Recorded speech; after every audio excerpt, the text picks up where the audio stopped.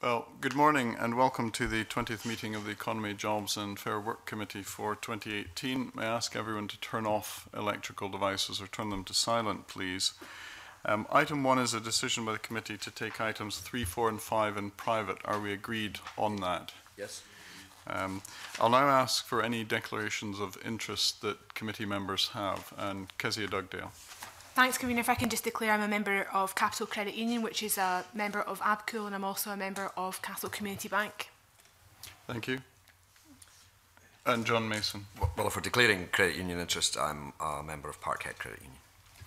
Thank you very much. Well, this morning we continue our inquiry into the impact of bank closures, and we have with us today a panel of witnesses whom I would like to welcome. First of all, Karen Hurst, who is the policy officer from ABCUL Scotland, Gordon Buchanan, the General Manager of Castle Community Bank, Cathy Greig, Chair of UKCreditUnions, and Martin Kearsley, Director of Banking with the Post Office. So welcome to all four of you this morning. Thank you for coming in.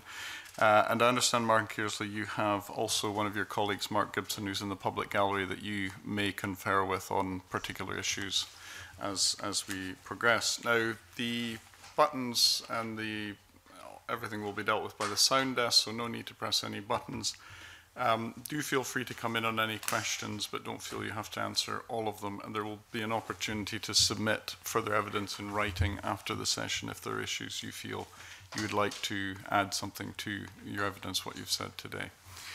I'll start with a question, perhaps a general question on the impact of bank closures. Can any of you comment on that, impact of bank closures on businesses, individuals and the wider community economy in areas that you are familiar with? Gordon Buchanan?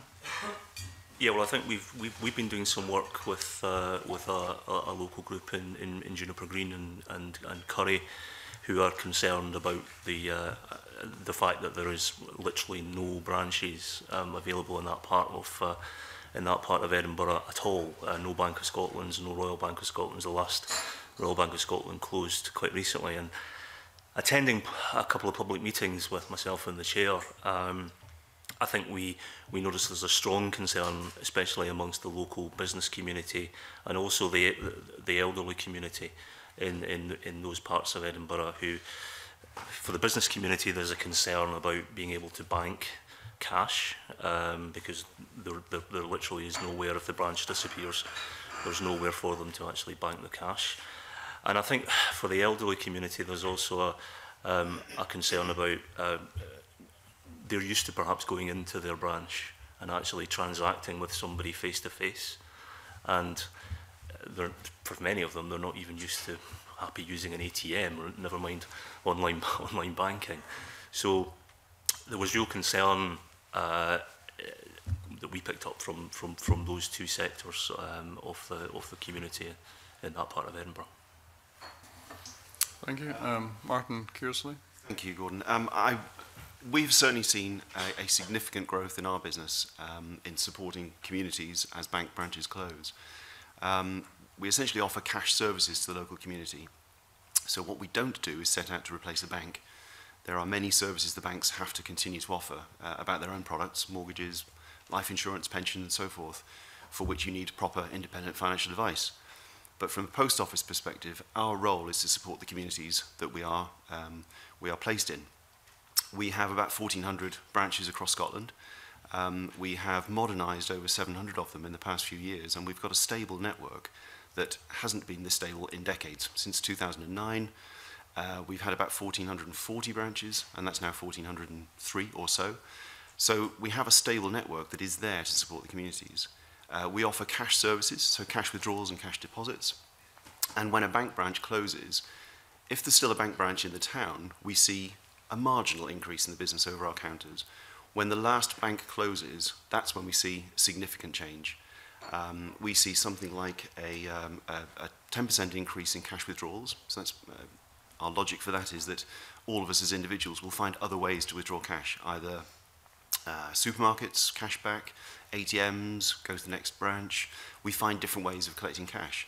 But to Gordon's point, local businesses, they need a counter in order to pay cash over. And we've seen about a 25% increase in business cash deposits over the last year as a result of bank closures. It's becoming a very important part of our business. There are 3 business areas we focus on. Obviously, mails is the main one, banking is second, and travel is third. Our banking business is growing significantly and is as a direct result of bank branch closures. And before we come to Cathy, Greig, is that economically viable for the post office in terms of the banking transactions that you've seen an increase in? I think if we look at the percentage or the ratios of those different types of transaction, withdrawals account for about 80% of all the transactions we do. So those withdrawals are well remunerated, they are very quick and easy transactions, and they normally happen at the end of some other transaction. So a customer will come to the counter, post parcels, and at the end of the transaction, postmaster will say, would you like some cash today? So it's an add-on transaction, very straightforward. The challenge is business deposits, and because that's been growing so significantly, we recognise that we have to rebalance how we remunerate our postmasters. Business cash deposits coming in require counting, it requires preparation for remittance, and we also expect postmasters to at least be the first stop in detecting counterfeits and frauds coming through. So there is a much heavier load on the postmasters to handle business deposits. And that's the one that's growing fast, and that's the one that we're looking to rebalance. But we do recognise that the remuneration for business cash deposits coming in is currently out of balance, and we are working to fix that. Thank you. And Cathy, Greig. Within my role in the Vale of Leaving Credit Union, I work with other credit unions, and they find now that they have to keep more cash in their premises because they can't get it banked easily, and if members come in to take out money, they can't give them a cheque and send them to a local branch because there is no local branch now. So credit unions are now paying more insurance to keep more cash on premises. Members of the credit unions are now having to travel further to make deposits into their branches. One credit union has a 15-mile there and back to take their cash to deposit into a bank because there's no banks in their area. We also work with the schools a lot, and we try to teach children how to save, but you can't follow up with, now you've got your money, you take it to the bank and this is where you put it. We have to do that on behalf of the pupils now because they have to travel, because the close down of the banks makes it very difficult to make cash deposits.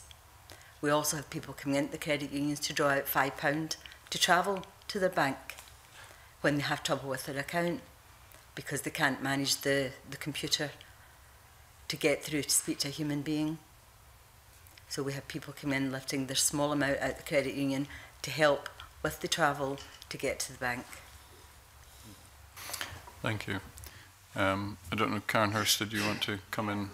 Just to sort of reiterate what both Gordon and Cathy said, we represent most credit unions in Scotland. I was with a bunch of them last night and I asked a question, and most of them agreed to seen a significant increase in inquiries from the community of people who the banking service had been withdrawn and they were looking for alternatives. For credit unions, it prompts some challenges, some difficult questions, as Cathy said.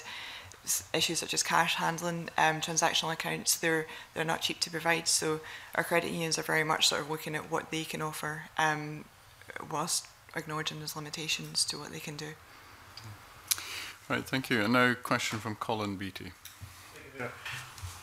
Over the years we've seen very many bank closures, and it would appear that the high street banks are on a continuing basis pulling back from the high street. We've got towns and villages who don't have banks at all. Doesn't this create an investment opportunity for the post office and credit unions to move in behind the retreat of the banks and take advantage of that? I would say taking advantage is possibly a bit too much. I think what we would emphasise is that obviously there is an industry in huge change, probably a once-in-a-generation change, and that reflects how all of us consume banking services these days, same way as we consume any other service. We research online, you look at reviews, you make your choices. So I think the banks are making a change, and without apologising for them in the slightest, they're reflecting the change in how we consume banking. That does give us an opportunity, maybe not to take advantage, but to support the communities that we serve, to be the place where cash can be deposited, cash can be accessed. There is no need to travel to the next town. absolutely, you can go to the post office in that town. We have invested a significant sum over the past few years in modernising the post office network. In Scotland, as I said, we've modernised about 700, nearly 800 of the 1,400 branches we have. We have moved to change the way we handle banking transactions. So we have note counters, we have time saver pouches in terms of how business customers can deposit cash more quickly instead of having to wait while the money's counted at the counter. We're starting to work with credit unions to offer broader services to a wider group of customers so they don't have to withdraw £5 to travel to the bank. In doing so, we're also working with government, both national and regional, to raise awareness. And I think the problem is one of awareness. If you look at the RBS closure plan, 45 of the branches that they're closing are within 100 yards of a post office. So far be it from us to force people to use a post office, but if we can make it a welcoming and a secure and a safe environment, one that's beneficial to the postmaster and the community, there is no need to travel several miles to go to the nearest bank branch. For those daily transactions that keep the local economy fueled, there's the post office. Yeah, just to sort of come in on the credit union perspective there. So for us, some of the challenges are that the sort of, firstly, for as a sector and in particular for us as a trade association, we're very much keen to move forward to grow the sector, to become more relevant to our members, to provide a wider range of services. The problem is that we all live in an economy where there's the expectation of banking services being free.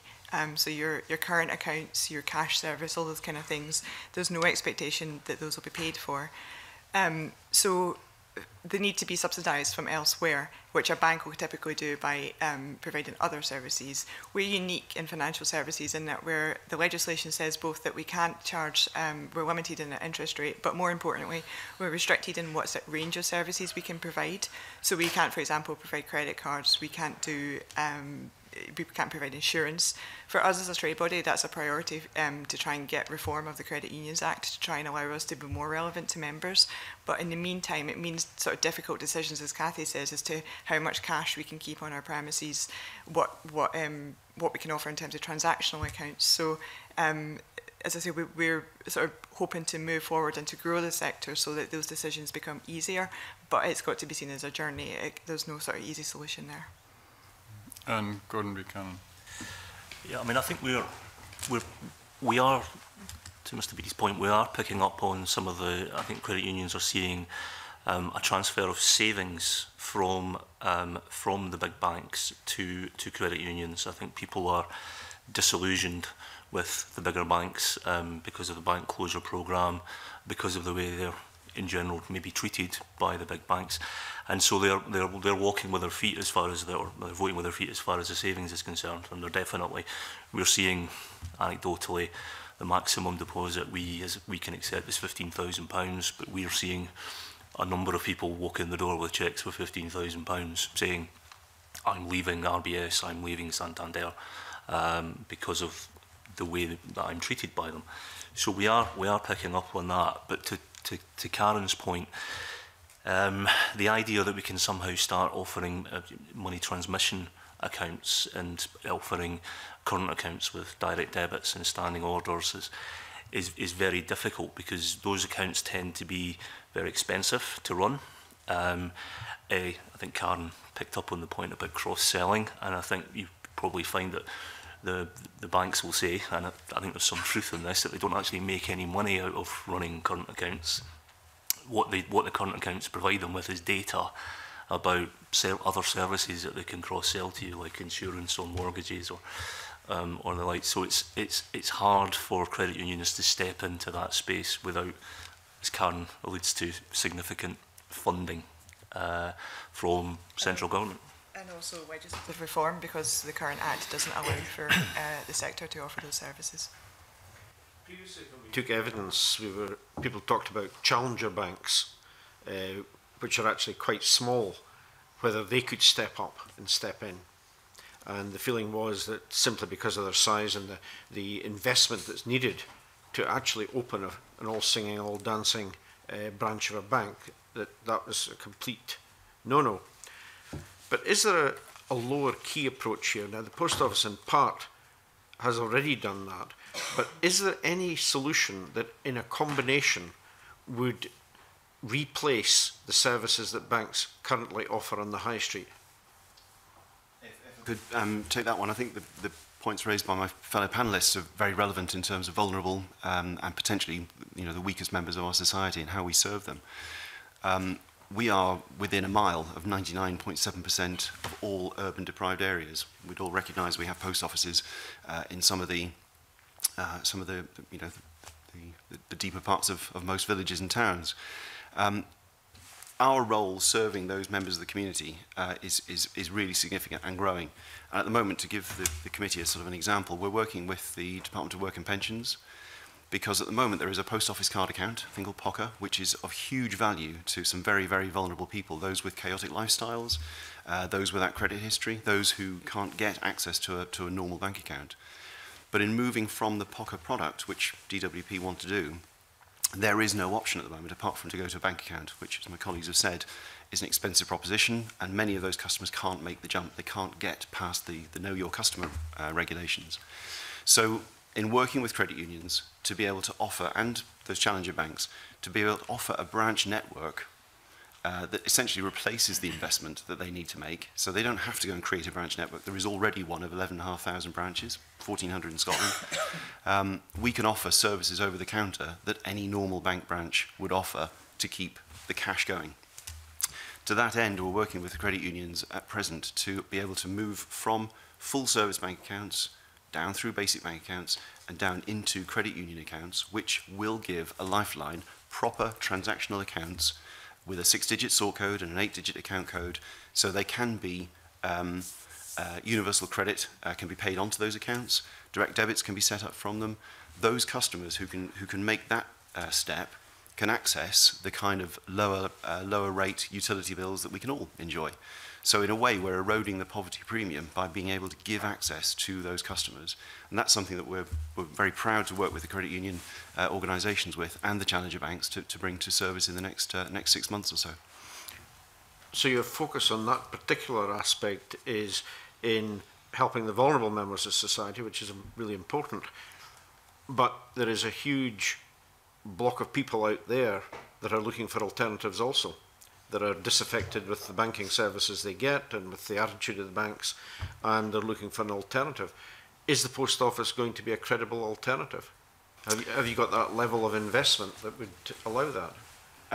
We have, in terms of servicing all partner banks, credit unions, building societies, and anyone who wishes to make use of a counter service in order to transfer cash to and from.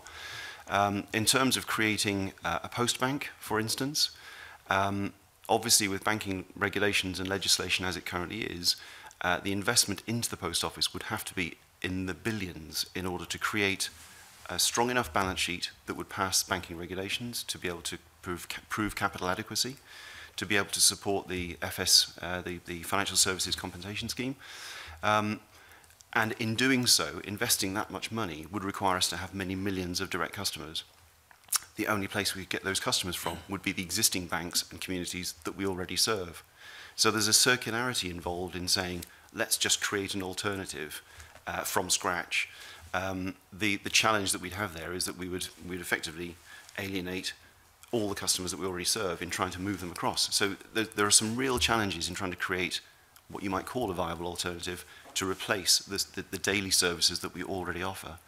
So whilst we continue to look at and watch and try and understand how we would modify in order to create something like that, I think there are some serious barriers at present which would require significant investment to try and overcome. To come in.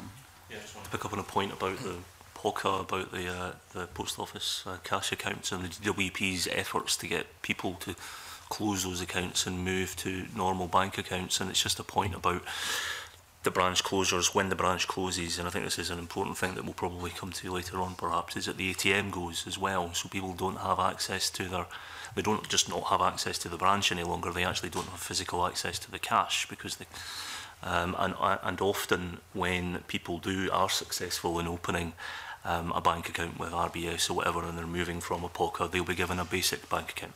So they'll be given a cash card rather than a debit card. So the only way that they have access to their funds is by cash.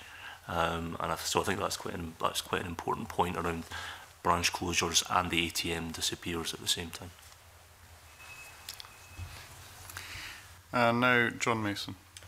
Thanks very much, Convener. I mean, I think I'm particularly interested in some of the post office stuff, but some of the other questions will come up.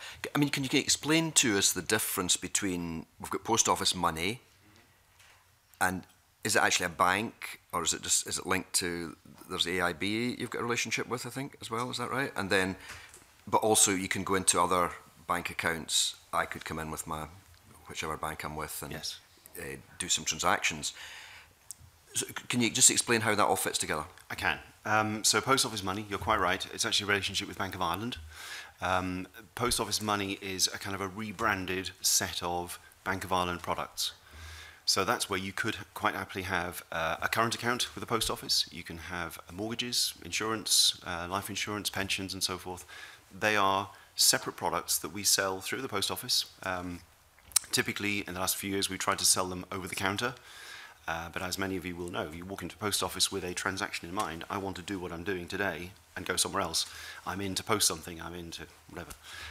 So the chance to say, well, whilst you're buying a stamp, would you like a mortgage, is a pretty significant leap. So selling in store really doesn't work too well. So what we now do is we may start the journey in the branch, but then it's completed online, or it's completed through conversations with help centres and so forth. So that's post office money, a separate set of products that we sell to customers who wish to have a post office product. But they are essentially Bank of Ireland products behind us. On the partner, Individuals and businesses? it's individuals. Right. It's not business. It's not business, right? Okay. It's us as personal consumers. On the partner banking side, we offer a thing we created a few years ago called the Banking Framework. Essentially for 20 years plus, ever since Gyrobank days, which has morphed into Santander over time, we've provided cash in and cash out services for all banks. They became incredibly fragmented over the past few years, different banks, different requirements, different services, you know, whether it was a barcode or whether it's a mag stripe card or whether it's a chip and pin, various different services. So we standardized it all about 2 years ago and said to all the banks, if you wish to use a post office, your customers will have to be chip and pin. So it is essentially the same thing as using an ATM. It's a card into the machine, pin, amount of money, and away we go. So we've standardized and simplified the services, and we offer that service for all banks. So that we say about 99% personal customers and about 95% of small businesses, you can access your current account through any post office. So they're the two different types of service. One is a partner banking relationship, and one is a specific set of products that we can sell. Okay, I mean, I don't know if I'm unusual, but I mean, I don't go into my bank either looking for a mortgage or insurance or any of these things. I just want to get my money in and out of my current account, and basically that's it. Are there any limitations on what you can do? I mean, businesses were suggesting to us that there were limits how much change they could get at a time or how much they could deposit at a time. Yep. Are there limits on these, and if so, why? Okay, so with apologies to the panel for the detail, and do please stop me if this gets too detailed. We offer a service, basically an ad hoc walk-in service for all businesses, and about 92, 93% of all business deposits are less than £2,000. So you can walk into any post office and deposit up to £2,000 into your account anywhere in the country. There are many businesses that go way above that each week. Around about 4,000 of our 11,500 branches take in over 80% of our business deposits. So those branches are the ones that we invest in terms of fortress. You might recognise the sort of perspex windows and a specific area where business deposits can be made. So they're the ones that we will direct customers with larger sums of money each week. We will locate them. It's called a location exercise. We work with the bank and that customer, and we introduce the postmaster to the business and say, if you want to take 20, 30, 50,000 pounds a week and deposit it on a Thursday, you've got to go to this post office. They'll welcome you. They can take the money securely. We can safe it and dispose of it. So there is a limit of £2,000 for any post office, but in specific areas and across those 4,000, we can take any sum that the business cares to deposit. So in that case, there are no limits, if you like. It just has to be arranged. And I think any other limits, in terms of cash, there are, again, no limits. If a small business wants to withdraw coin and cash for an opening float, or for sort of maybe temporary workers through the summer season, maybe to pay cash to workers, you can draw any amount of cash you wish. What we ask for is 48 hours notice, so we can provide literally a block of change, and they come in house brick sized lumps of coin. We'll deliver that to the branch, and that can be collected by the customer. So it just requires pre-arrangement for some of the larger sums. But that, if a small business doesn't know that, and we're back to the point about awareness, if the small business doesn't know how to operate their account through us, we're very happy to help, but we need to raise awareness collectively, the banks and the post office and government. Okay, that's very helpful, thanks. If I could switch to the credit unions then, I mean, am I right in saying, because you've all said a little bit about credit unions, that there is a huge variety, and that some are pretty big and almost like a bank, and some are absolutely tiny and seem to provide very few services? Am I misunderstanding that, or is that correct? Well, there's huge variation in credit unions, as you say.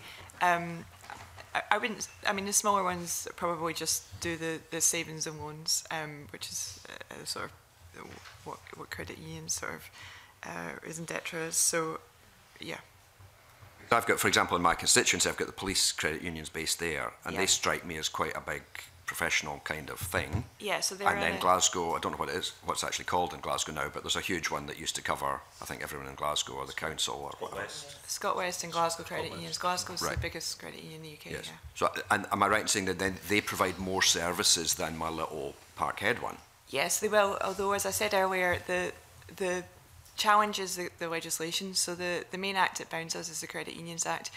It basically says that we can offer savings and loans, a couple of services around that. So, for example, it's typical if you take out a loan, you would get insurance as part of that package. And in most cases, your savings will be insured as well. A few credit unions offer mortgages as well, although it's very few. But they couldn't offer the sort of, and obviously they can do transactional accounts, but as I mentioned earlier, there's challenges around the costs of that and how they make that sustainable. Some do debits and standing orders and some don't? In terms of direct debits, you would probably be, yes, many would offer that. It wouldn't be into a current account as you might expect with a bank. It's what usually happens is there's a sort of prepaid card that's offered through the credit union. Many people have their benefits and sometimes their salaries paid into the credit union account. That's transferred onto the prepaid card, and that can be used. Payments can come off of that, and it can be used in the way you may use a debit card. But I couldn't pay my TV license or that kind of thing through my credit union account. No. And the problem, just to pick up on the prepaid cards, the problem with a lot of the prepaid cards is that the cash machines that you go to with those prepaid cards, you get charged £1.50, £2 for actually taking the money out of that hole in the wall. So again, the people who are the most vulnerable, the most least able to afford those charges are being charged for using those prepaid cards. But I would just add to that. I mean, it's been invaluable, I think, for the sector to be able to offer a service to people who would otherwise not be able to access bank accounts. That's mainly why we've sort of embraced it, because so many of our members were making a purchase, and this was what we could see as the best solution. I think my final question then, how many people in Scotland are members of credit unions? Because I think we've got 2 of the committee have declared today that they are. I don't know if that means all the others aren't, but... Hang on, I'll just find my evidence. It's about 7% of the population. 7%, which is quite low. Yes, it's better than the rest of the UK. It's about 2% in England and Wales, but clearly it's... higher in Ireland? In Ireland, membership is higher, yep. The credit union sector is very well developed there. Okay, thanks so much. Come to Cathy or Dugdale now. Hi, it's 24% in Northern Ireland is the last figure I saw. Good morning, panel. I've been in the Castle Community branch in Granton. I've been in the one in Craigmillar, and I was delighted to be at your opening in Leith 2 weeks ago. Why are you opening a branch in Leith when everybody else is moving out? Precisely because everyone else is moving out. Money from it? Well, we make money from lending. And obviously we're there as a savings and loans business. Just picking up on what Karen was saying, we don't offer any of the other services. We don't offer those prepaid debit cards precisely because we think that being charged money to take money out of the hole in the wall is a nonsense. So we provide savings and loans, and it's the lending basically that we make our money on.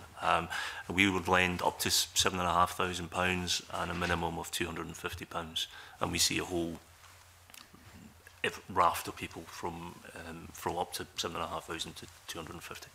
Communities I've named are obviously fairly deprived communities. Could you explain for the record's benefit why it's actually quite important for credit unions that people with means are also members and use credit unions to borrow?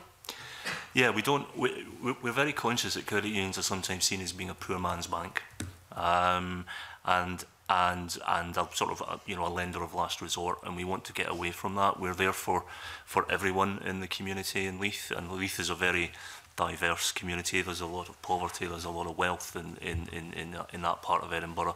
So we're there for everybody, and it's really important that people who are who may have a choice about where they borrow from, it's really important that they consider credit unions as a source of funding for their new car or their new kitchen. We offer competitive interest rates that are competitive with the big banks. And so, and that lending to people who have a choice allows us to do more lending to the people who don't have a choice. So, in all honesty, I despite being a cooperative MSP, one of the main reasons that I joined Capital Credit Union first was it was harder to take my money out, and therefore I was less likely to spend it. But the truth is now that you are as competitive as banks, it makes a lot of sense for me to borrow from my credit union as well. But I guess in order to appeal to, I guess, more middle class communities rather than just serving poor communities, you need to have the same functionality as high street banks do. So I know that a couple of years ago, a huge amount of money went to ABCUL to modernise your IT systems. Can you talk to us about how that's working? Is it now possible for people to access their credit union accounts on phones, for example, in the same way I might expect to with my Bank of Scotland account? Like, what's missing there in terms of the functionality with high street banks? I mean, there's definitely a need for to keep pace with that technological advance, and to answer your question, no, we don't have an app. The kind of money that would be required in order to develop an app is prohibitive for us in terms of the capital that we've got. We do have a very strong online presence. It's about to get stronger. We're launching a new website very soon, where people can apply for loans online and get an instant decision. But we can't accept deposits online. People can't transfer money online. The money that came to ABCUL to modernise IT, that was government money. So is there not a role for there to be government support in helping to modernise some of the IT infrastructure? Yeah, I mean, to be honest, that project proved to be pretty challenging. It's still ongoing, although the DWP we're no longer in contract with them. I think it's moving in that direction.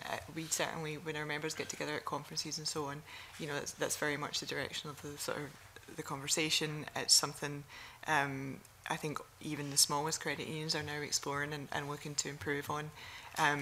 It's difficult without, as you say, without the kind of margins that a bank might have. So yeah, we would certainly encourage any government, if it felt it could, to be talking to the sector about investment in that area. But I think there's a lot more options out there. There's a lot more credit unions exploring it, and yeah, it's definitely something, the direction we want to move in. Finally, convener. Greig, did you want to come in to comment? All right, sorry, Cathy, Dugdale. Just finally, convener, and one of the reasons I was so happy to see Castle Community Bank set up in Leith is that there's 11 payday lenders within the centre of Leith, and some credit unions, Capital Credit Union, provide things like fast cash where you can access up to £500 a day in the same merits as you would a payday loan. I know there's a debate within the credit union community about whether or not you want to promote such unsustainable forms of finance like that. Could you remember talk to us about how important you think it is to be able to access same-day lending in small amounts so that you can compete with companies like Bright House versus trying to properly focus on more sustainable lending? Cathy, maybe hear from you on that. Within my own credit union, 2 years ago, we launched the instant loan, where a member doesn't necessarily have to have a saving history to join and access funds for the credit union. This is because we had a leaflet drop from not a payday lender but a doorstep lender in one of our poorer areas, so we went behind them and done our own leaflet drop.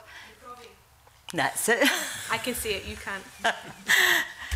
And take £500 for the credit union, you'll pay back £36. Take £500 from Provident, you'll pay back nearly £1,000. Yeah.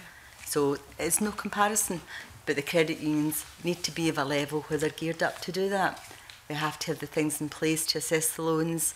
Sometimes they need staff. A lot of credit unions don't have paid staff, so they work with volunteers, and that's quite a responsibility for a volunteer to take on, to assess a loan or put in a new product. But most credit unions are trying to move along that line because we're trying to combat the illegal money lender, which we know can be a problem in a lot of our areas. We've actually paid money to a member to help pay off, and we've reported it on. So credit unions have a big responsibility in that area. From my experience with the credit unions we work with, most of them are trying quite hard to help combat the issue of high lenders. Thank you. And Kearsley, did you wish to come Thank you, Convener. I just wanted to come in on a couple of comments from my colleagues here. Gordon, you just mentioned that there's a number of things that can't be done by credit union customers online. You can't withdraw cash. You can't get access to your accounts, apart from seeing, what might be in there. Very important for us is to try and help the credit unions be able to offer services at sensible interest rates, and we just heard some of the more extreme examples. So if we look at the POCA customer base, there are a large group of remaining customers in POCA who have some very significant balances. In aggregate, there is around about £1.5 billion worth of credit balance from customers in POCA who are being encouraged to move elsewhere. In moving from POCA to a credit union account, they will take with them their balance. So as that 1.4 billion breaks down into individual amounts, it will move with that customer, with their account, to a new provider.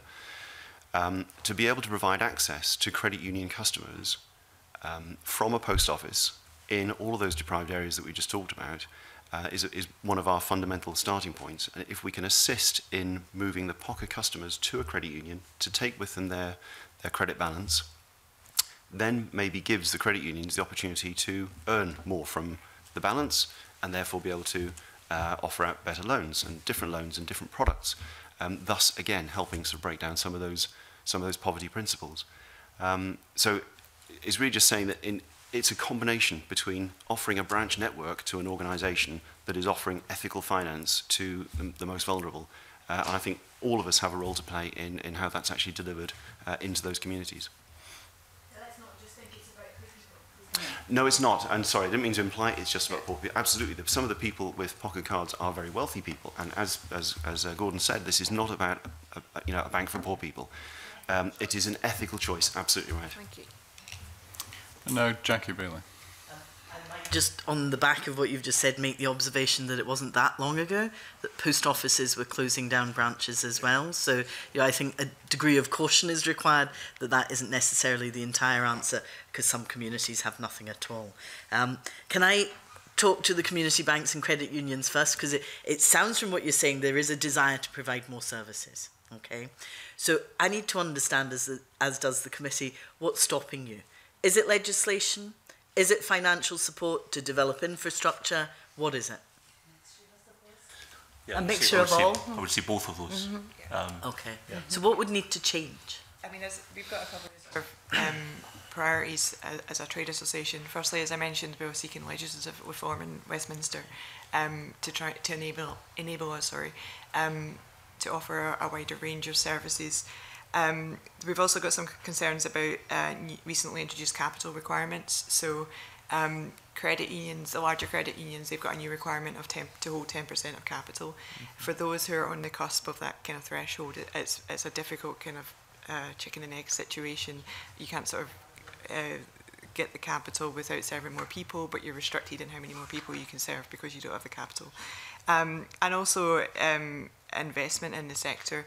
As I say, capital is a big issue. We've been working with Lloyds Bank for a number of years, and they've invested a lot of money in credit unions who are lacking capital, and also smaller grants for sort of things that will help them grow, for example, technology.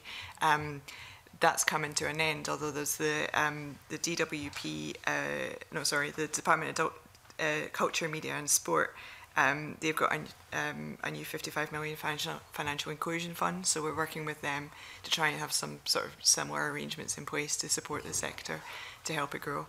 In terms of the Scottish Government, they've announced last year in the programme for government that there would be a credit union awareness campaign, so we're sort of working to work with them on that. I think it'll be launched later this year, and I think maybe just sometimes visibility, that's the biggest challenge, as we sort of discussed earlier. 7% is better than the rest of the UK, but it's actually very low, and we think there's a huge potential to grow our sector, to offer savings and loans fundamentally to know more people, but with a kind of long-term view to be able to serve in a wider range of services as well. Okay. I take it there's agreement across all three of you on that point. Okay. Scottish Government used to have a development fund for credit unions. Does that exist anymore? No, for my time. Carnegie Trust have recently launched a loan fund, which £1 million that they've put into it, and I believe the Scottish Government have matched that £1 million. But that's the only loan fund that I'm aware of at the moment. I'm old enough to remember there was one previously, and if my memory's right, there was much more than maybe 1 or 2 million in it. I think it went into double figures, but it strikes me that some of the kind of capital investment you're talking about in infrastructure that would benefit all credit unions, such as the development of apps or digital platforms for you, is something that could conceivably be done by government. Can I just tease out some of the bank stuff? Because of course credit unions bank with banks. How helpful are they in actually, working with you as a customer of theirs, given that you are a local branch? Cathy? I think it varies. I think it varies with whatever bank you're banking with. Can I say banks? Is that allowed? The Bank of Scotland is quite good with the credit unions. They don't charge for depositing money in. They don't charge for writing cheques. Other banks do. Other banks charge as much as 30 pence, 40 pence for a credit union to write a cheque for a member to lift their money out, which impacts greatly on the credit union's profits. They also have to pay to deposit their money in, so much per thousand. Now, I'm not sure how accurate this is, but from what I can gather, a credit union that joins the Bank of Scotland now will have the charges, but they don't charge credit unions that's been with them a while. We've been banking with them for about nearly 40 years now. So we have a good working relationship, but I work with other banks that are actually struggling to manage the banking fees. So there are credit unions who are picking up the slack in towns where the banks have left, and you're being charged for the privilege of even paying your money into the bank. That's it. That's extraordinary. Yep. Okay. And we also are in the unique position now that our money isn't protected in the bank because we lost the compensation. We don't have that now. So although our members' money, if the credit union went bust, the members would get their money back. If the bank goes bust with the credit union holds its funds, the credit union will probably go because there's no compensation for the credit union's funds. Okay. So there's a role, if we want to see credit unions in the future spreading across communities and going where banks don't go, we need to strengthen the financial and the legal framework that you guys operate under. Okay. Can I ask, I suppose we're reacting just now to the immediate branch closures. I have no doubt in my mind, despite what various committees have said and various governments have said, the bank closures will continue. Do you see yourselves as the bank branches of the future? Are you capable of replacing those bank branches? Do you want to? And that question's open to everybody. So maybe we start with Martin. I'd be delighted. We do not replace bank branches. We don't set out to replace the branch. In effect, this is not about us supporting banks in any way. This is about us supporting communities that we serve. And as I mentioned earlier, our real focus is making sure that the the money that revolves in the local economy stays in the local economy, and that's proven in numerous reports. So obviously, if the money moves out of town, it's not coming back. So our role is very firmly to support the communities in those daily transactions that they all need to survive. It is not about providing other bank services, as we talked about earlier, things like a Lloyd's mortgage or a Bank of Scotland pension, or those services still have to be supported by those individual banks. Our role is to support the communities by giving access to those bank accounts through our counters. So we welcome being a branch, but not necessarily being a bank. Karen? I think perhaps we would see credit unions as part of a solution, hopefully, but I'm not sure I could say that we would see ourselves as the solution. I mean, I think the problem with if you wanted that to happen, if you wanted us to be the replacement for the retail banks, firstly, it would require all the credit unions to actually potentially merge and become one credit union, and Karen as well. I think that is a huge ask in the first instance. And secondly, I think that in doing so, credit unions would lose their local community focus. They would become, because of the capital structures and the liquidity and etc. that Martin alluded to earlier on, that would be required for that. I think a credit union, that merged credit union would just become like another mega bank, and it would lose its identity. It would lose its community focus, and I think that's very important. So yeah, to Karen's point, I think we're part of the solution, but I don't think that credit unions are actually going to be able to replace the high street banks. So your message is keep bank branches open? Yeah. Absolutely. Thank you, Convener. Gordon MacDonald. And on that message of keep bank branches open, I'm wanting to look at the post office to see, if there is real potential there for them to continue to provide a service to the community. There's 1,400 branches you mentioned that are in Scotland. How many of them are sub-postmasters, as in franchises, as opposed to main post offices? I don't have that information, I'm afraid, but I will write. Would you say it was a substantial proportion? It's a substantial proportion. We work with, there are something like, across the country, out of our 11,500 branches, there's 300 owned branches, what you may have known as Crowns. They're now called direct managed branches, DMBs. Of the remainder, probably 80 to 90% would be agencies, where they're independent businesses in retail outlets, convenience stores, running post offices, and then the rest would be in third-party partners, WH Smiths, McCall's, and so forth. So I think I will come back to the committee with a written response on that one. And in terms of services provided, is it the same level of service between the main post offices and the sub-postmasters? As I explained earlier on, there are certain services which are absolutely ubiquitous. So every customer of every bank can get every service in every post office. Where we have particular outliers, and that's typically larger businesses that want a bank with deposit their cash through a post office, we will make specific arrangements. But pretty much, as I said, up to that £2,000 limit, any post office.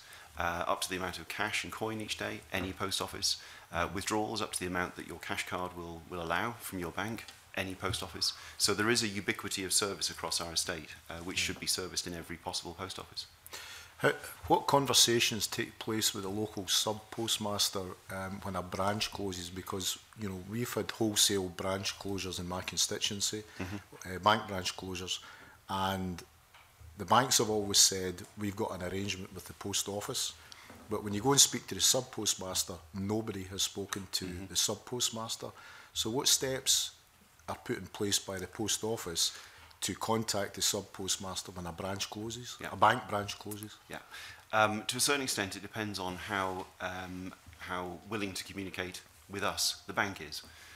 In some of the banks, very close communication, and in those instances we work with the bank to identify our nearest 4 or 5 post offices, and we talk very specifically to each and every one of those postmasters or mistresses about the services that are likely to come to their branch.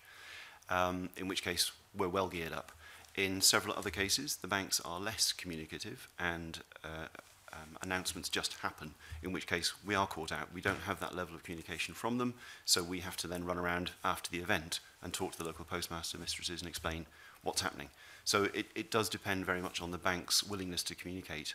In many cases, I would say the vast majority, we have something like 12 to 14 weeks worth of notice before a local branch closes. In other words, it's after they've made the announcement, after they've they've discussed it with Unite and various other stakeholders, and it becomes public knowledge. Then we hear about it, and we start to work with the postmasters around that area.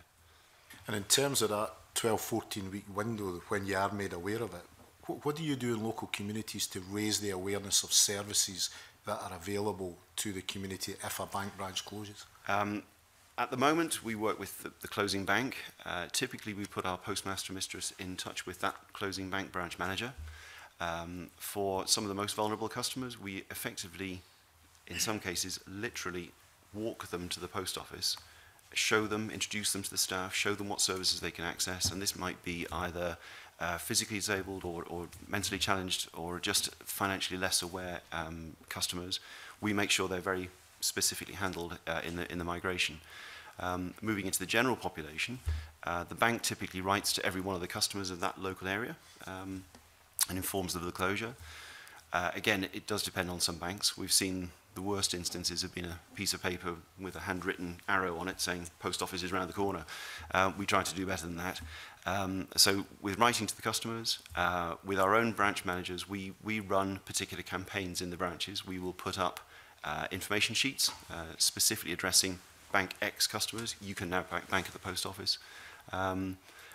Around those branch closures, I think there is far more that we should all be doing. And you may be aware the Economic Secretary of the Treasury in UK government has challenged the banking community and the post office to do more, much more, to raise awareness. And it's something that we fully support. General awareness in the population is around about 30 to 40% that you can bank in a post office. We would rather that was 60, 70%. We would, or as high as we can get it, to make sure everybody knows when a bank branch closes, post office is there for you. Yeah, and you've indicated that the vast majority of post offices are franchises, part of another business, and there is concern out there that there's a lack of privacy, there's concerns about security, and also about staff training. So what are you doing about addressing those issues? Take them in reverse order. Staff training, everybody who operates the post office system, post office terminal, has to go through terminal training before they can serve customers. So there's something like 300 different types of product that our systems support. We train counter staff on every one of those before they become sort of customer serving. In terms of security, I recognise there's a privacy issue, and quite rightly, if you've got a very small branch and you've got someone purchasing convenience goods right beside someone wanting to withdraw a couple £100, there's a time and a place for that conversation. It is challenging. But again, we have to recognise the physical infrastructure that we work in sometimes. In general, security has actually improved. There have been less instances of theft or crime or violence in the last 2 or 3 years as we've moved to a more open plan model. And it's the same thing with banks and other organisations that offer financial services like this, where you've got a counter in place and you've got people on either side of the counter. I don't know why, but for some reason there is more attempted crime in that model than there is in an open plan one. I think it's to do with the amount of money that's kept in an open plan area is less. The rest of it is in the safe, time locked. It's an interesting statistic that's probably worth further investigation as to why. But we see it's more secure at that open plan level. And in terms of the network itself, I mean, you made a point of saying between 2009 and today was roughly 14, that stayed fairly level at 1,400. Mm-hmm. You've only modernised 800 branches. I mean, is the intention to modernise the other 600, or is there a danger of more branches closing? The reason for asking is that, as Jackie Bailey already mentioned, in 2002 there was 1,900 branches in Scotland. 25% of the network's already been cut. And if you look online, there is currently 40 sub-postmasters got their business up for sale, including one in my constituency at Buxton. And the estimated fees that sub-postmasters earn is as little as £2,500 per annum. I mean, how stable is this 1,400 network?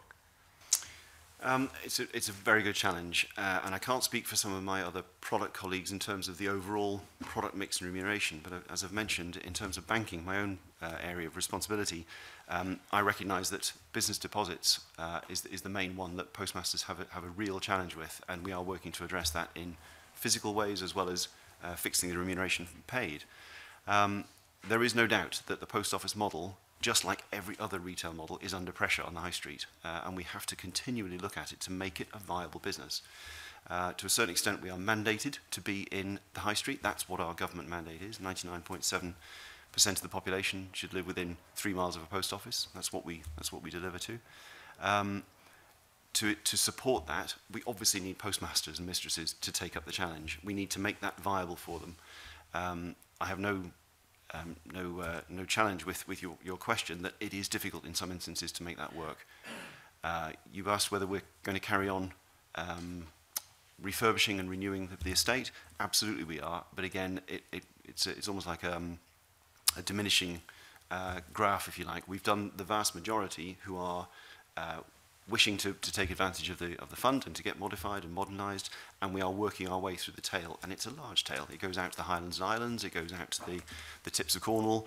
You know, in some of our remote locations, we need to create that business model that's going to help, that will therefore sustain the post office, and therefore you renew and refresh, and we keep it going. Okay. My last question is to Gordon Buchanan. Juniper Green in my constituency, the post office of course closed prior to the bank branches closing, and you know, it was heartening to hear that Castle Community Bank is considering putting in a mobile bank vehicle. Can you give us any more information about that? We are still in discussions with RBS around the provision of one of their used vehicles. I'm hoping that will happen very soon, and the idea is that we would use that vehicle for 2 purposes: one, to promote the bank, and 2, to provide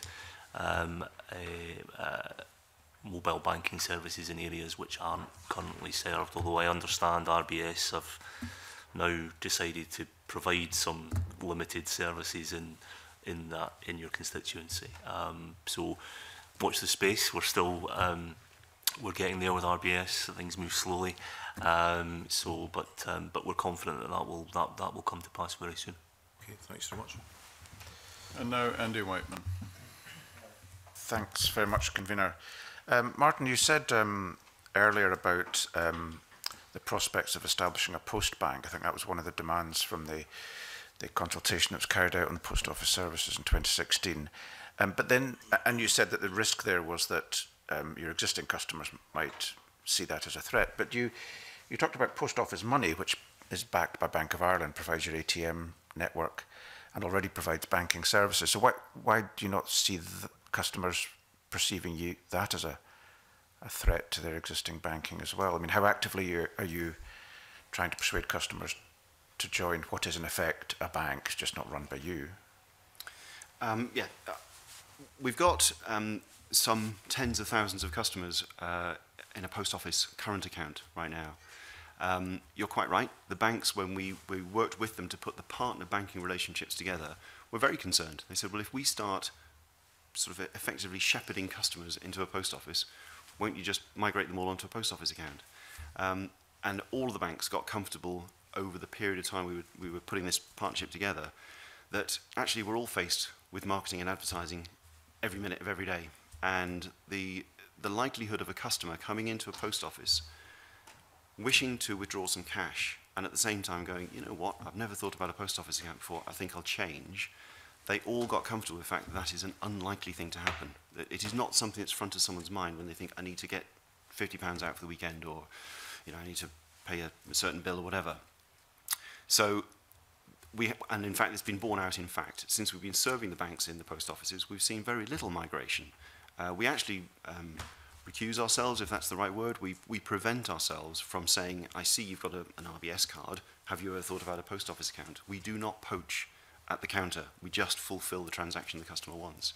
If, whilst they're in there, they see around them all of the advertising for pensions, for holiday insurance, for travel money, etc., and they think, oh, I'm away next week, I'll get some travel cash out, then of course they can take that service. But it's not a specific swap over the bank account. So we don't try and force people to make that move. It's a personal choice. We serve them at the counter for the transaction they want. But in your earlier comments, so I don't recall everything, you were talking about, I think in response to Jackie Bailey's questions, about setting up as a bank, as your own bank. You were arguing that would be difficult because it would be perceived as poaching customers. My apologies if that was the impression. Maybe I can clarify. What I was really trying to say was, if we were to invest a significant sum of money to create a post bank, you would need to create the return in order to make that worthwhile.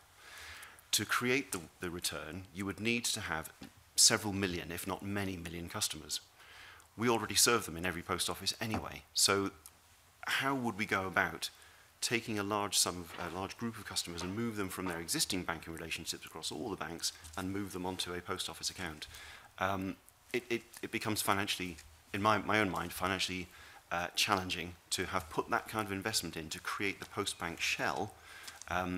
And then where do you find the customers from? All you could do is take them from the group that we already serve. So it becomes kind of a self-defeating thing in the end. It's not something that I think we can make financially viable at this stage. It is constantly under review, and we will always be looking at new ways in which we can serve the communities best that we're in. But right now, I don't think, with the banking regulations as they are, we could create a post bank that would be strong enough and sustainable enough without the support of many millions of customers using it. Okay, that does help to clarify things. Thanks very much. Can you say something about your relationship with government and its intentions and aspirations, and also the financial support it provides? In general to the post office, or about banking in particular? Banking in particular. Okay, so we work very closely with our stakeholder is the Post Office UK Government Investments, UKGI. And we work very closely with them in how we encourage and raise awareness of banking services. So working through UKGI and into Treasury.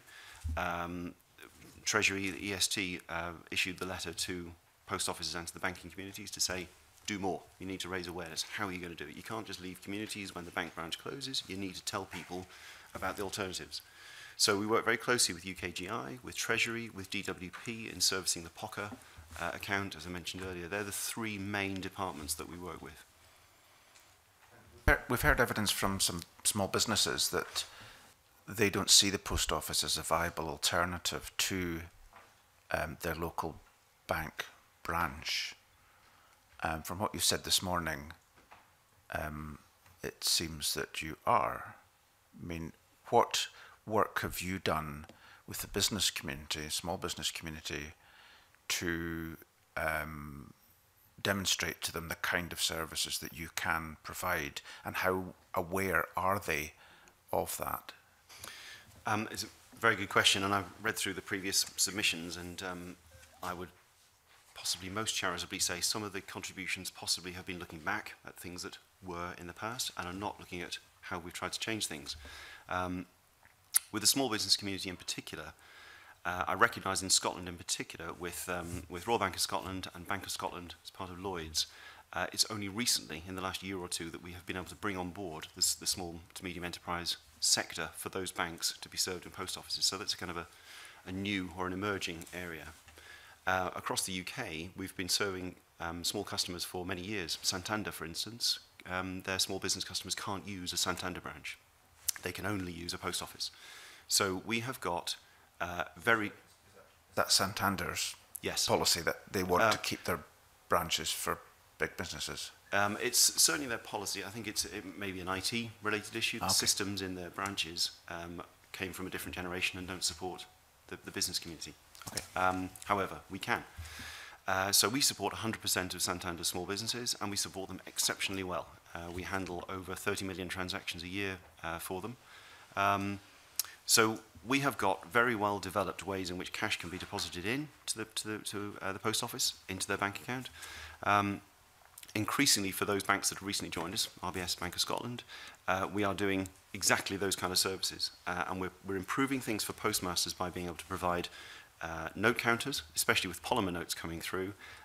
The chance of counterfeit is less, but still you have to count the cash. So what we've asked the business community to do, and we're getting some great buy-in from them, is that we only support full coin bags. So that makes it easier. Postmaster's not counting lots of pennies and 2p's and 5p's. Full bags only. Notes are counted. Counterfeits are found. Postmasters will no longer be liable for fraudulent notes that come through the system. If they find them using the facilities that we offer, they are no longer liable. So we're trying to make things better for the postmasters to accept these sort of services in from businesses. Okay, that's helpful. Thank you. Thank you. And now Jamie Halco-Johnson. Thank you very much. Good morning. I was just wondering what the barriers are. I mean, there's a number of issues we've covered already too, but what are the barriers are for the Post Office providing more services or supporting credit unions and credit union customers accessing services through your branches? Mm-hmm. In terms of credit unions, we talked briefly before we joined you this morning. We've been working with some credit union aggregators, and by that I mean these are companies who can take the different types of output from individual credit unions, mostly electronic. I mean, there's not a great deal we can do for cash box and a notebook. Some of the smallest credit unions we probably can't serve in post offices. However, any that have, from the larger areas, that have electronic systems that feed out information, we're working with some of those aggregators to be able to provide service in every post office across the country for access to those credit union accounts. As I mentioned earlier, they'd typically be proper kind of bank accounts, if you like. They're transactional accounts. And that's a service that we're looking to deliver over this next few months. So it is really trying to offer a wider branch network to credit unions that otherwise don't have any. And would that wouldn't be limited so that, for example, say it would only be your branches in Glasgow that would offer services for Glasgow credit unions? It would be, you could access them completely nationwide? Nationwide, absolutely. Okay. Can I get an opinion from credit unions yourself? Just, I mean, we very much welcome that. It's, I think, an exciting opportunity, and we look forward to working with the Post Office to sort of encourage that. I guess you referred to barriers. I guess the only barrier would be that all credit unions are not they're not a chain. They're all in different systems. They all have their own priorities and their own resources. So I guess the neat solution would be that you could access all credit union services within all post office branches. It's sort of difficult to get to that point, but we welcome the direction of travel on that. Credit unions will have to work more closely together, or perhaps maybe standardise some of the services to allow that wider access in the future, or just as a kind of model going forward?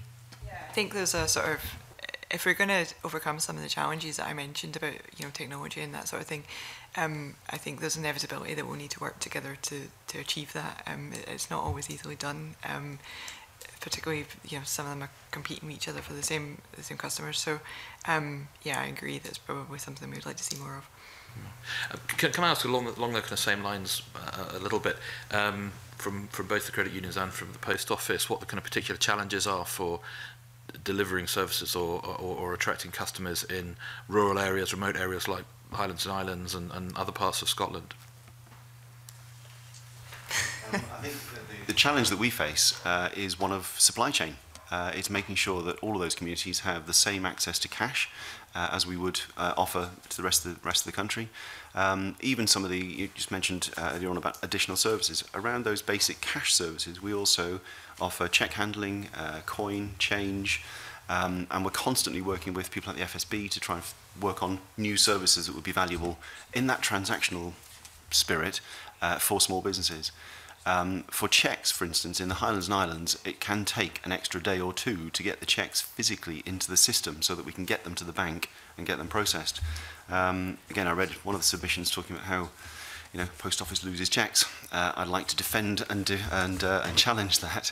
We handle many millions of cheques every year, and that's growing very rapidly, actually, as places to deposit them become less and less. So we're seeing about a 50-60% growth in cheque handling each year. There are occasions when, for some of the smaller or less mainstream banks, we still accept checks in, and literally what happens at the central distribution centre, which is an industry centre called IPSL, they will be literally posted out to the bank. Now, in some cases, maybe those go adrift, but they are one in several 100,000, if not 1 in a million. So we offer a very secure service for physically handling cash and checks. The challenge we have is to get it out there. In some cases, in the furthest isles, it's by boat, and you can imagine that the physical nature of those services means it takes time. The issues that obviously I'm from Orkney, and we have a small post office in the area where I live. One of the issues is opening hours. Obviously, the opening hours are very limited and probably wouldn't suit businesses. So, is that something in the future? Do you think you may look to revise whether longer opening hours can be made available, more business friendly, more consumer friendly? Well, we're looking at a number of areas, exactly that. I think if I just refer back to an earlier answer, that about 4,000 of our branches handle the vast majority of business deposits. Specifically, we are open as a network about 400,000 hours a week more than we were several years ago. There are 4,000 branches open on weekends, on Sundays. We open late into the evening, so businesses that would otherwise have to shut, let's say on a Thursday afternoon, drive to the nearest town to go and do their banking, that loses them 5% of their week. Now, we all know the high street is under pressure. That 5% trade may well be their profit for the week gone. So if we stay open longer, so someone can bank on their way home, or they can bank at weekends, we are offering a lifeline to those local businesses. As we look to the future, what we look to do in the broadest part of the network is potentially to automate, and that means a box with a post office rotating on the top of it, some sort of automated device into which cash deposits can be made. There's not just an ATM for cash withdrawals, but the ability to offer services 24/7 in secure locations. I'll come back if that's all right to the credit unions just a second, but I do want to push on this. I mean, obviously the changes that are going to require, you've got new customers, you say, joining. It's as a kind of slightly topical thing at the moment about IT resilience. Would you see you having to improve your systems to meet kind of demand like that? Without going a hostage to fortune, we have, as you say, clearly seen the challenges in the last week, and in particular, over the weekend, we were on standby with cash delivery ready to go if those particular problems carried on and there was a demand for cash across the country. I think it was a sort of a salient point to us all that we are not yet a cashless economy, and actually we shouldn't become a cashless economy. Cash will be king for a number of years to come. Even in 8 or 9 years' time, it'll still be 30% of the transactions in the country will be cash-based. On standby, was that just on your own actions, or was that within consultation with the banks? That was just on our own actions. That was just thinking, actually, if this carries on and people can't buy fuel, they can't buy food, how do we keep the ATMs going? How do we open the branches longer? How do we supply them with cash? So we off our own back just to try and keep that going. Your point about the IT system is very relevant. None of us running large national infrastructures can say with certainty that there's never going to be a problem. All we can do is plan for the worst cases that do happen, have contingency built in place, disaster recovery and business continuity plans, and we have those very well advanced, very well developed in terms of what do we do if our system can't operate. Can I just ask a very quick last question as well? Bearing in mind what Jackie Bailey and Gordon MacDonald mentioned about kind of potential branch closures, obviously Highlands Islands has seen a number of sub-post offices close. I imagine you'll have projections in terms of what the numbers of post offices looking to the future. Can you tell us whether that will be increased, decreased, the same? Our plans at present are to increase. Just to give you some further detail, and thank you to my colleague for helping with the detail, there are actually 133 post offices still to be modernised across Scotland. We've modernised 774.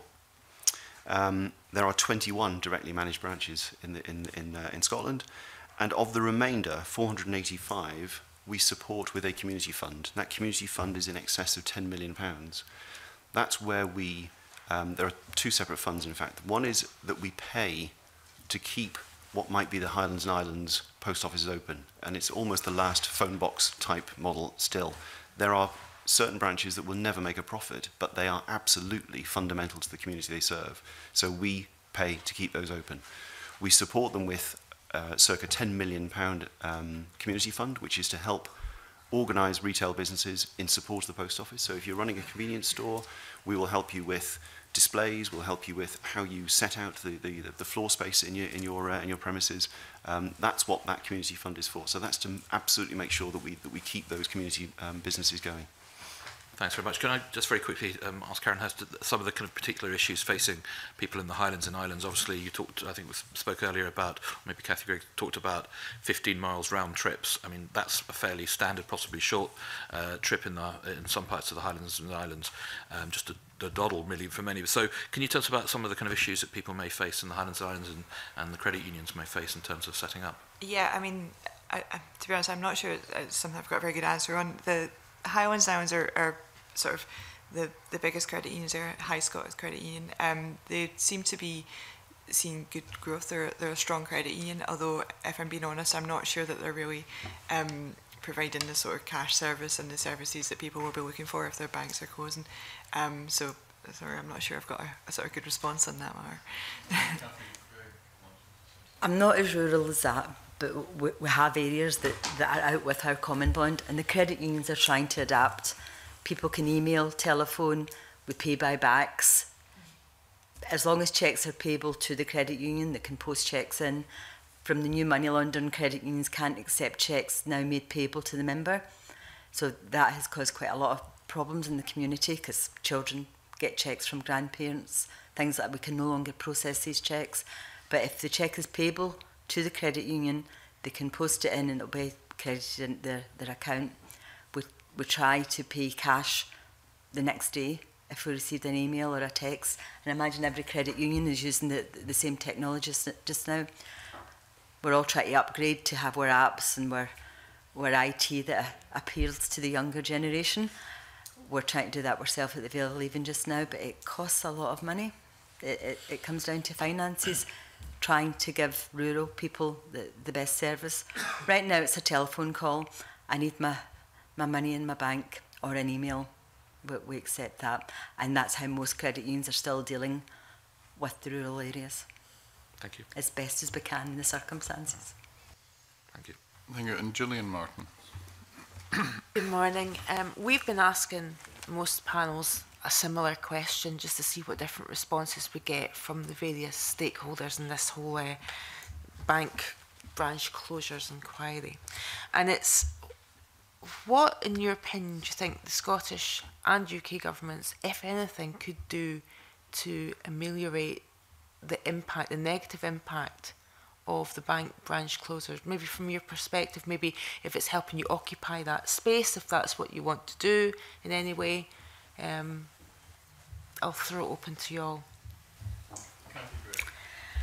We've outgrown our office. I have a credit union in Alexandria just beside Balloch. We've outgrown our office. We have £4 million in savings. We have 4,000 active members, 1,000 junior savers. We have just over £3 million out in lending. But we are compact in our premises. So we heard the Royal Bank was leaving the High Street.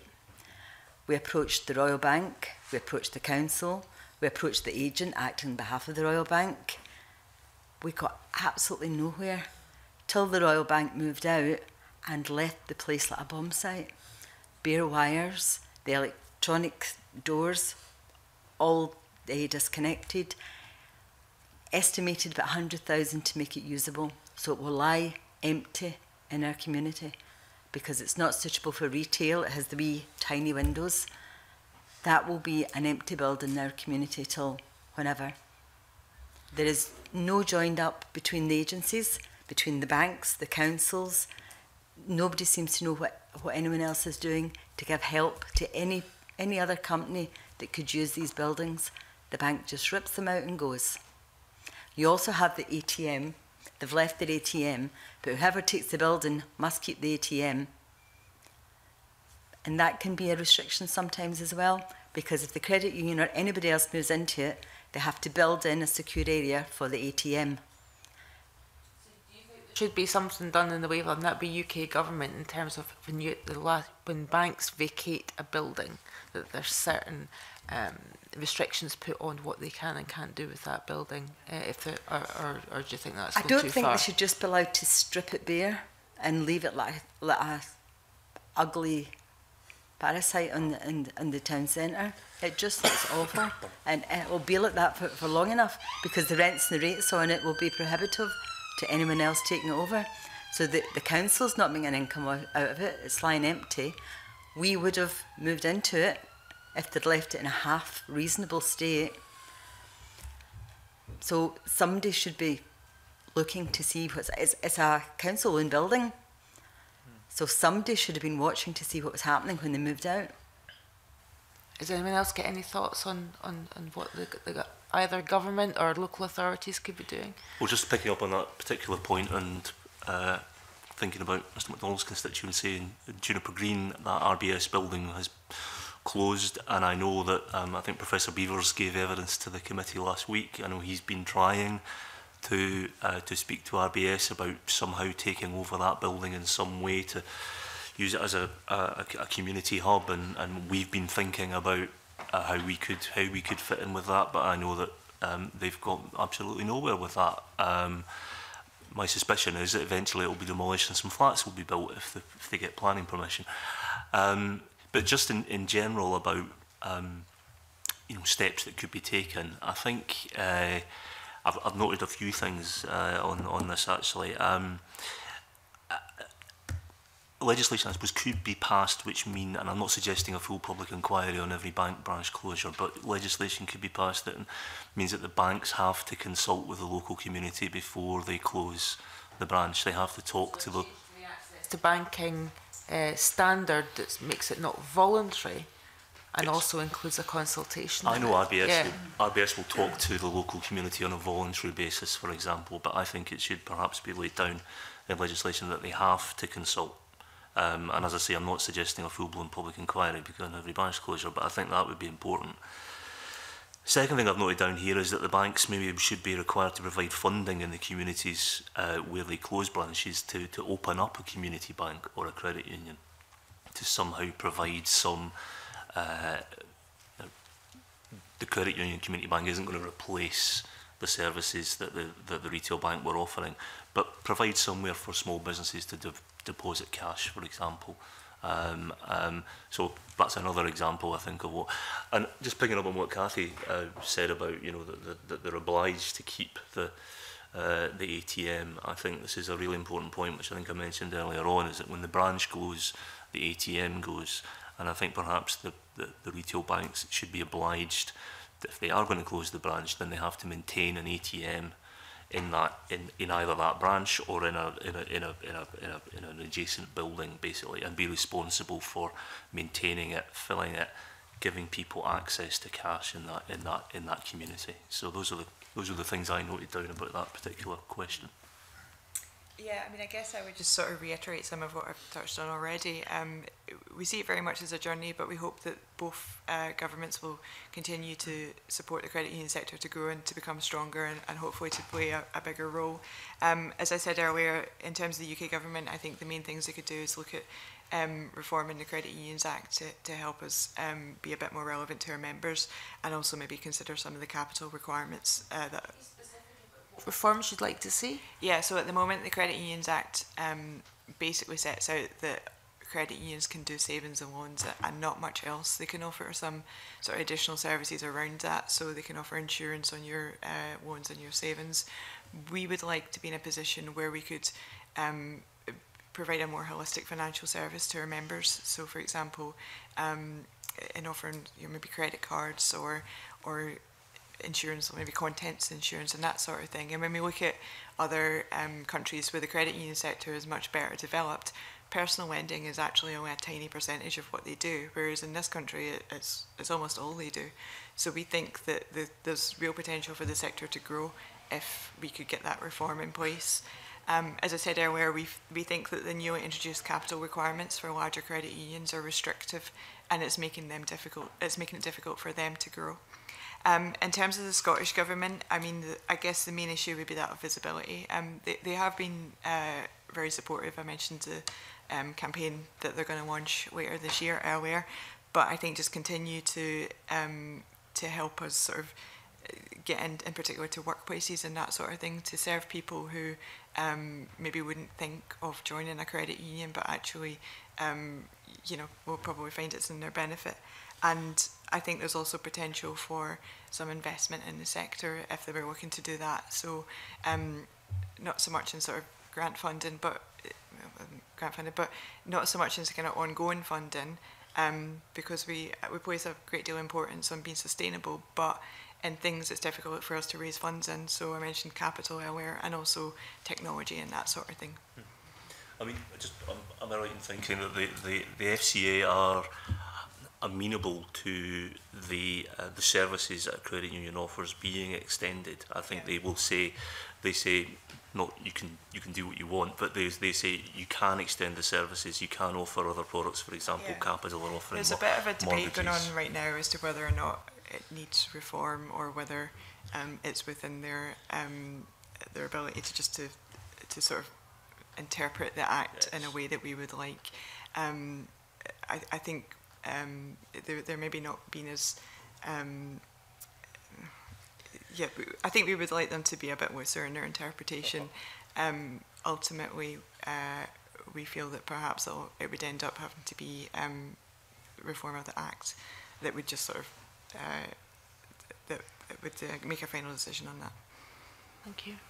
Thank you. McGregor. Thanks, Convener. I was just following on from Gillian Martin's line of questioning there around processes that could be put into place if there's to be a bank closure in a community. But do you think that, which I totally agree with, but do you think at the very least, if it's the last bank in town, the phrase that's so often coined, there should be something put in place that the bank has a duty to look at that building, that site, for some form of community use, if it's viable?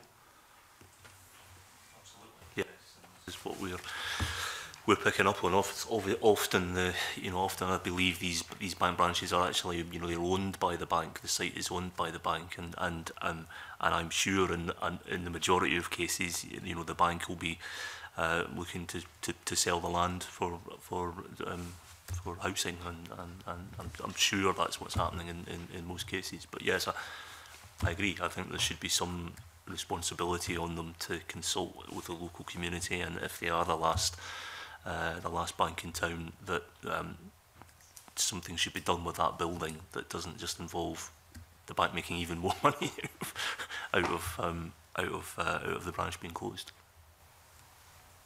So some sort of legal definition, perhaps, around the last bank in town. Because my understanding is it's only a concept that's been used. What that could lead though to is to I suppose what that could lead to is a rush to get out of the town, so you're not the last bank in town. That could you know, we wouldn't want to make the responsibilities of the last bank in town too draconian, because otherwise, as I say, there would be a rush to, you know, not be the last one. I think if I could just absolutely confirm your point, Gordon, we have seen exactly that. You know, a couple of banks over the past few years have said, we won't leave. You know, you can rely on us. And unfortunately, with the rush to exit, and they've discovered that they are the last bank in town, they've then subsequently changed their mind, because the way that the public is using banking is just for cash in some of those areas. So we've all seen, you know, someone with a clipboard desperate to talk to you as you walk into the branch, head straight to the cash point, take some money, walk out again, and they can't do anything with their clipboard. They can't talk to us. We're just in for one task only. And I think that's accelerated, exactly as you say, the sort of well, we don't want to be here anymore. We said we'd be the last, but we can't be, so we're going as well.